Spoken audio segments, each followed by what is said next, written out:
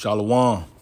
First and foremost, want to give all praises, honor, and glory to Yahweh, Bahashem Yahweh Shai, Bahashem Racha Kodash, which is to say the name of the Heavenly Father, in the name of his Son, in the name of the Holy Spirit, in the ancient Hebrew tongue. I also want to give double honors to the elder apostles of Great Millstone who rule well, the top Bible teachers on the planet Earth today. And I also want to send out a hearty shalom to all the sincere brothers throughout the four corners of the earth that push the unadulterated truth of the Bible and risk their lives doing so in efforts of waking up the hopeful elect of the nation of Israel. This is your brother Karab from the Great Millstone, Miami, coming back at you with another lesson through the spirit and power of Yahweh Bahashem Yahweh Shai. And Lord willing, this is edifying. Okay.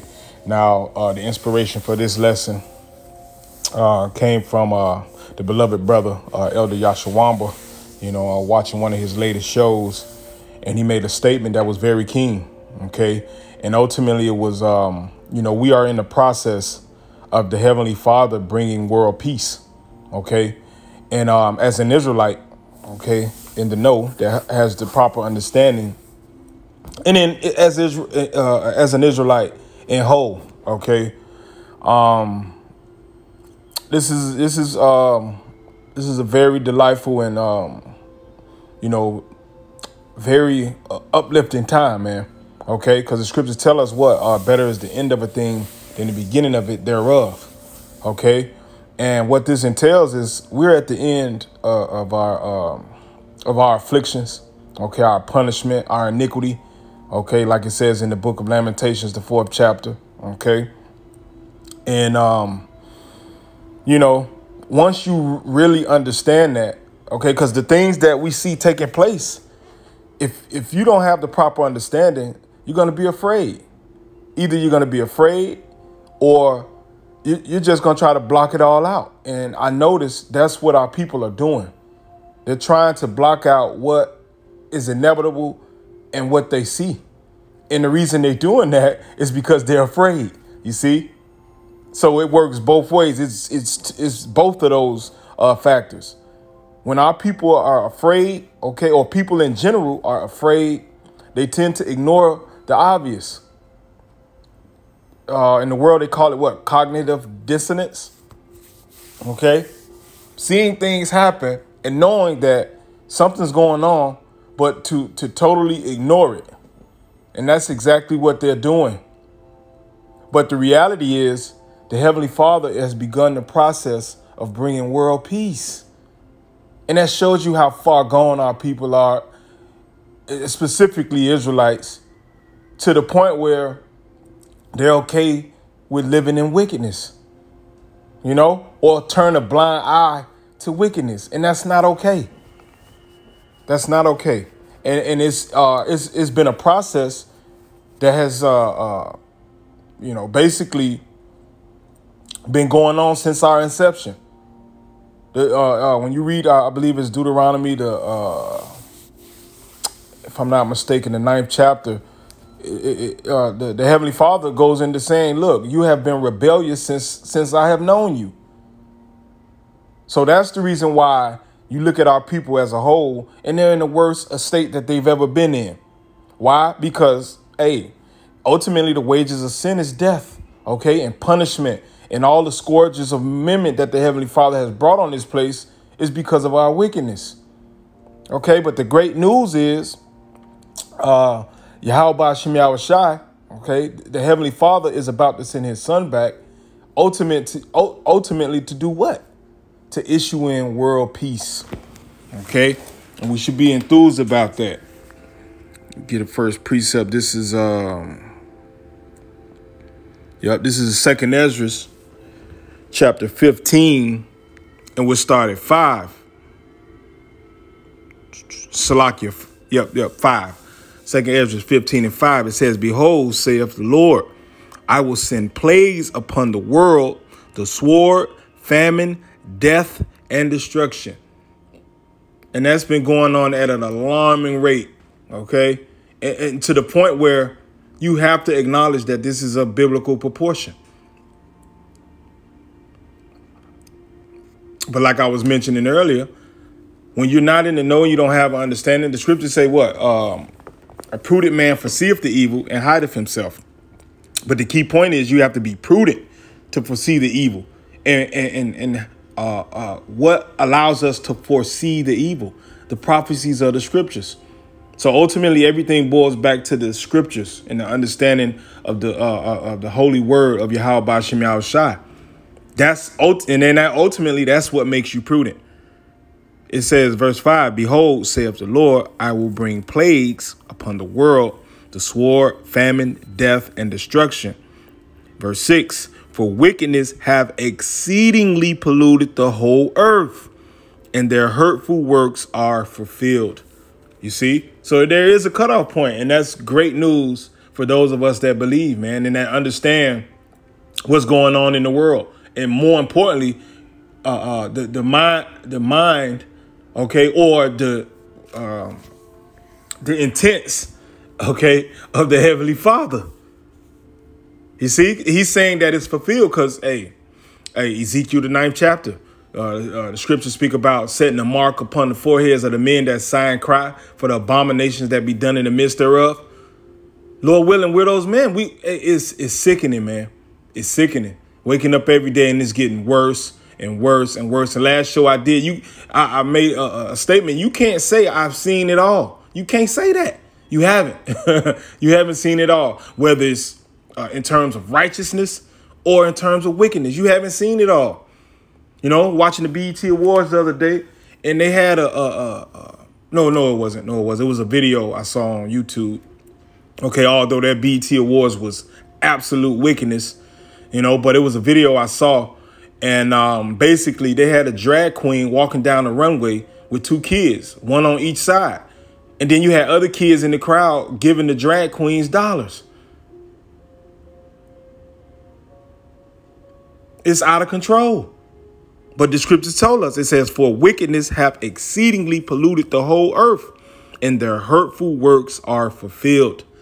You see, and that's I think I mentioned that in my last show as well, that although we hate beholding wickedness and seeing it, and you know, in the mindset of Job, eschewing evil, nonetheless, it gives us comfort at the same time, because it lets us know that, okay, these hurtful works are being fulfilled. And eventually, okay, the Heavenly Father is gonna do away with it. And that's why, you know, hence the title of the lesson, the process of bringing world peace. You know, so all of these things had to happen, okay, because the scripture tell you, Sirach 42, and I believe that's 24, that all things are created double, one against another, basically to prove the good of another. So all the wickedness and hell that we beheld and that has been taking place on this planet is to validate the goodness that the Heavenly Father is about to bring, that world peace. You see? Verse 7, it says, therefore saith the Lord, I will hold my tongue no more as touching their wickedness, which they profanely commit, neither will I suffer them in these things, in which they wickedly exercise themselves. Behold, the innocent and righteous blood crieth unto me, and the souls of the just complain continually. Okay, and that's bad news for you, those of you that don't want to conform, man. Okay, because the Heavenly Father hears the cries of his saints. You see, that innocent blood is crying to the Heavenly Father. You see, and he's going to do something about it. Okay, you go into the account of the importunate widow, okay, who was crying and nagging a wicked ruler. And then eventually he said, you know what? So this lady doesn't keep nagging me. Let me go ahead and grant her wish. So if a wicked ruler is going to do that for the people, how much more a righteous power, okay, the omnipotent Yahweh through his son Yahweh Shah, how much more him? Okay, and that's bad news for those of you who are just laden in iniquity. Okay, but all of that is a process of bringing world peace. This is the book of 1 John, chapter 5, and I started 18, but the point is 19. It says, we know that whosoever is born of the Most High sinneth not, but he that is begotten of the Most High keepeth himself, and that wicked one toucheth him not. Okay, and who is that wicked one? Esau, Edom. You see, and all of this, everything has been building up, okay, for the days of evil. Like the scriptures say, he created the wicked for the day of evil. You see? And to you Israelites that don't want to repent and conform, hey, ultimately, hey, like King David said, protect me, Lord, keep me from the wicked, which is thy sword. And see, our people don't even understand it. They just look at it. Oh, the white man hates us. Of course he does. And you should hate him. Why? Because the Heavenly Father hates him. But more importantly, his blessing is the sword. And he is the whipping stick of the Heavenly Father. You see? So the benefit in turning into the Heavenly Father, like it reads here, I read it again. We know that whosoever is born of the Most High sinneth not, but he that is begotten of the Most High keepeth himself, and that wicked one toucheth him not. You see? And we understand the grand scheme of things. The Most High is ultimately in control. So if he's in control of everything, even Esau, Edom, even the wicked, it's a no-brainer to conform to him, to repent. You see? That's why I said whosoever is born of the Most High. Verse 19, it says, and we know that we are of the Most High, and the whole world lieth in wickedness. And that's the reason, one of the main reason that we can convey that. Why? Because we've turned back to the Heavenly Father, and he's given us that eye salve, and he shows us, look, everything around you is wickedness, man. Okay? Vanity and vexation of spirit. Everything around you. Outside of this truth, this word, and the true, sincere men that teach it. Everything else is going to be destroyed. You see? It says, 19 again, and we know that we are of the Most High, and the whole world lieth in wickedness. You see? So what's the opposite of wickedness? Righteousness. And that's what we are in the process of beholding. And it's exciting. It should be exciting. It should be something that, that you look forward to, especially as an Israelite. And it's sad that our people have basically don't even sigh and cry about wickedness. Because if they did, we'd be out of here. But, it's according to the Heavenly Father's timing. Because the Heavenly Father told us what? If we, the people that are called by my name, roughly paraphrasing, should repent and face the east and call on my name, I would deliver them. But the majority of our people don't even acknowledge the Heavenly Father and will not sigh and cry about wickedness. They say, well, I'm in my house or I'm in my car, so it doesn't. No, that's not the spirit. Ezekiel 9, like I just quoted. A mark of exemption is going to be given to those that sigh and cry about all the wickedness and abominations that be done here, man. And that's what it boils down to. Okay. This is the book of Ezekiel, chapter 37. Okay. Because all of this is a process. This is the book of Ezekiel, chapter 37. And we'll start at 7. Okay. And obviously this is, the scriptures of the valley of the dry bones. Okay. And those dry bones being the children of Israel. Okay. Coming back into their lot.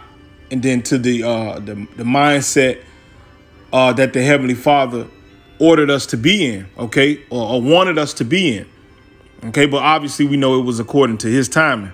It's Ezekiel chapter 37, verse 7. It says, so I prophesied as I was commanded, and as I prophesied, there was a noise, and behold, a shaking, and the bones came together, bone to his bone. Verse 8. And when I beheld, lo, the sinews and the flesh came up upon them, and the skin covered them above, but there was no breath in them. Okay, so it's showing you the process of the nation of Israel being awakened back to who they are. Okay, and coming into that form of man that Yahweh Shai wants us to be. Verse 9, it says, then said he unto me, prophesy unto the wind.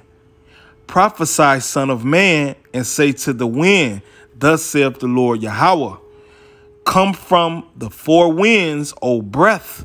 Okay, and what is that breath? The knowledge and understanding of these scriptures. You see, because it went into saying that, look, the bone, the sinews and the flesh came back upon them, but there was no breath in them. You see, it says, verse 9 again, then said he unto me, prophesy unto the wind. Prophesy, son of man, and say unto the wind, thus saith the Lord Yahweh, come from the four winds, O breath, and breathe upon them, breathe upon these slain, that they may live. You see, and the scriptures talk about what in book of Revelations, their dead bodies shall lie in the street, which was spiritually called Sodom and Egypt. And guess where the Valley of Dry Bones is taking place? Mainly here in America. OK, and when you go to that word valley means a low lying place. And that's why it's referred to as the valley of the shadow of death. Right. That low lying place where you can walk out your house, jump in the car and somebody runs you over, man. OK, or somebody shooting at somebody down the block and you get hit by a stray bullet. The shadow of death is always around us and we're in a low lying place. You see, it says, verse 10, so I prophesied as he commanded me, and the breath came into them, and they lived and stood up upon their feet, an exceeding great army. OK, and those are those fishers that ultimately the Lord is going to turn into hunters. You see, and it says, key point, an exceeding great army. And what does an army do? OK, an army fights and goes to war. You see? So, and I hate to quote it, but it was King. You know, Rick Ross basically said, I'm glad that Trump became president because we got to destroy before we elevate. You see?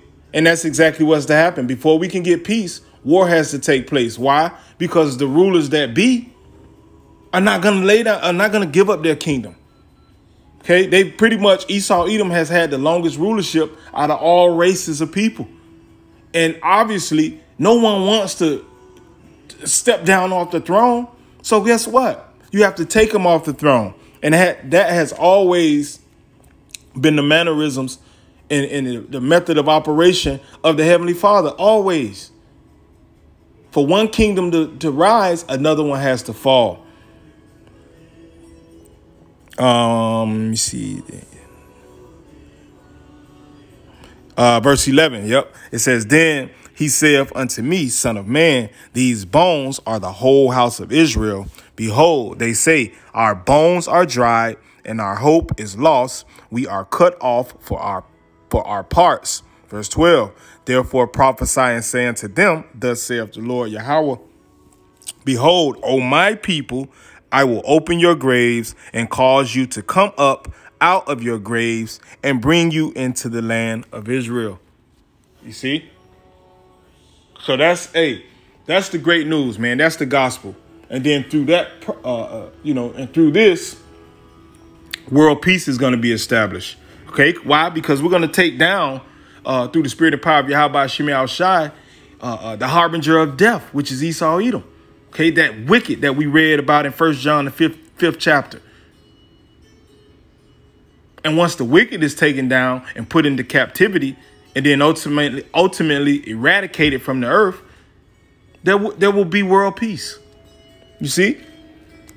That's why this is a beautiful thing. Everything that we see happening has to happen for that world peace. And, as an Israelite, that's what you should want. OK, Malachi 4:1, it says, for behold, the day cometh that shall burn as an oven, and all the proud, yea, and all that do wickedly shall be stubble. And the day that cometh shall burn them up, saith Yahweh Shemi Shai of hosts, that it shall leave them neither root nor branch. OK, and now ultimately this is speaking about Esau Edom. OK, he is the proud. Now, obviously, we have the proud amongst our people.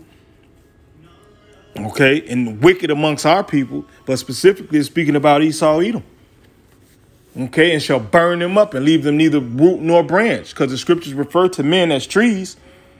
And the Heavenly Father, what he's sending back with his son is to destroy his core, his foundation. Ultimately, like it says in Isaiah, that he doesn't rise nor possess the cities of the world, roughly paraphrasing.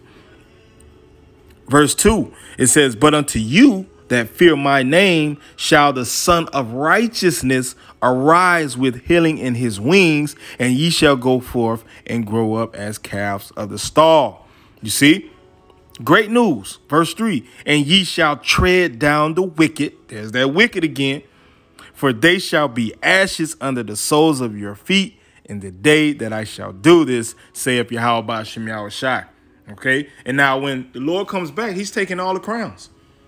He's taking all the crowns of all the kings and putting all of them into subjugation. So therefore, there will be no more fighting. Once our Heavenly Father sends his son back, okay, he's going to fulfill what the Heavenly Father promised him for what he did when he came on the scene as Yahweh Shai, which is world dominance. And what is he coming with? Peace and healing. It's a beautiful thing. Beautiful, beautiful thing. Okay. Let's get one more. This is Isaiah chapter 2. And we'll start at 3. This is Isaiah chapter 2, verse 3. And it reads, and many people shall go and say, come ye, and let us go up to the mountain of Yahweh Ba'ashem Yahushai, to the house of the Most High of Jacob, and he will teach us of his ways, and we will walk in his paths. For out of Zion shall go forth the law and the word of the Lord from Jerusalem. Okay.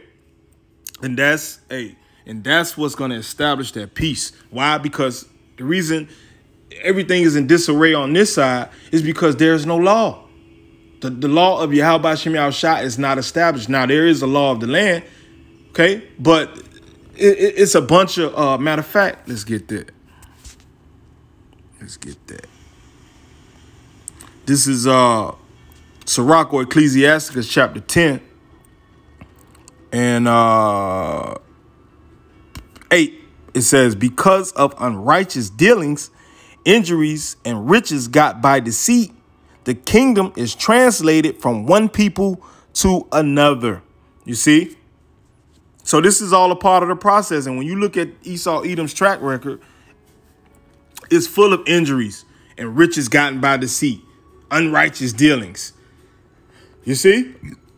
So they've shown that they're not fit to rule, because ultimately what is a king supposed to do is to order the people right. That's why King Solomon received everything. Why? Because he told the Father, the Heavenly Father, that he wanted the wisdom and knowledge to rule the people in righteousness and to judge the people in righteousness. And when you do that, you receive everything. Why? Because everything works like it's supposed to. But like I say, the great news is the Heavenly Father is coming back to bring that on the planet, man. And it's so beautiful, and it's something to look forward to. Okay? Why? Because everything that we behold is vexation of spirit. Like the scriptures say, it's vexing. Especially when you turn to righteousness and you understand the true way and what the Heavenly Father intended and how it's supposed to be. And you look around you and everything is completely the opposite. Why? Because the adversary is ruling. The adversary of righteousness in Esau Edom. Okay. But back at Isaiah chapter 2, verse 3, it says, and many people shall go and say, come ye and let us go up to the mountain of the Lord of Yahweh Ba'ashem Yahushai, to the house of the Most High of Jacob, and he will teach us of his ways, and we will walk in his paths. For out of Zion shall go forth the law and the word of Yahweh Ba'ashem Yahushai from Jerusalem. Verse 4, here's the point. It says, and he shall judge among the nations and shall rebuke many people, and they shall beat their swords into plowshares and their spears into pruning hooks. Nation shall not lift up sword against nation, neither shall they learn war anymore. Okay? And the opposite of war is peace. So what the elder Yahshua said was keen, man. What we're witnessing is the process of the Lord bringing in world peace. And if you're against that, then you're going to die. OK, and I say that in all humility. OK, so I believe I hit the point, and Lord willing, this was edifying. With that, I say shalom.